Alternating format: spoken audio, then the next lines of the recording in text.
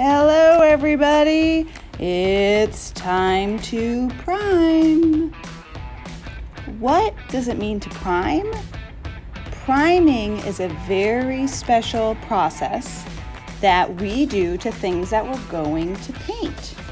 If we were going to paint a piece of furniture, we would have to prime it with a special paint first.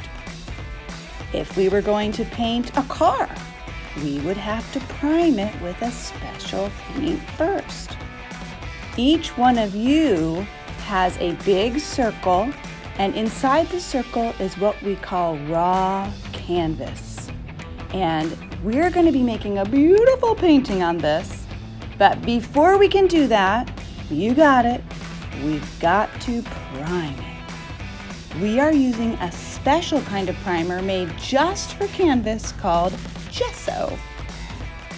I think priming canvas is kind of fun. You just take some gesso and brush it on, cover the whole canvas. If you look really close at the canvas, you'll notice before we prime it, there's lots of holes in the weave. Like you could see where the paint might seep right through there. But after we prime it, all of the holes have been sealed, and it makes an amazing surface to paint on. You should work right in your box so you don't get gesso on any kind of surface. You want to keep any extra paint or gesso or primer in the box, and be sure to wash out your brush really good, and you could save your brush and use it on another project later. Go ahead and cover up the gesso in case you find a spot you want to cover up later, and then we're just going to let it dry. You can close the box and let it dry.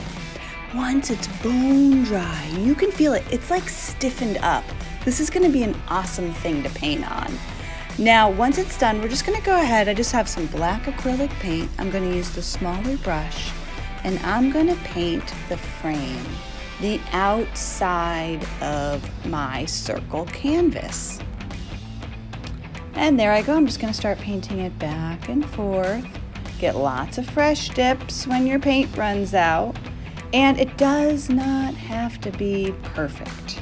If you make a mistake and get some black on the top where we have gessoed our canvas, it's no big deal at all. Next box, I'm going to pass out so many fun colors, and we're going to be doing a beautiful painting on the top, so you'll have a chance to cover up any mistakes later. Make sure you rinse out those brushes and save them. You can use brushes over and over again if you take good care of them. Okay, so let me just show you what this all looks like when I'm done. I should have the whole front covered in a thick layer of gesso ready to paint, and my entire wood frame is painted in black. This is an important part of being an artist, is preparing your surface for your project. Okay, see you next time. Bye.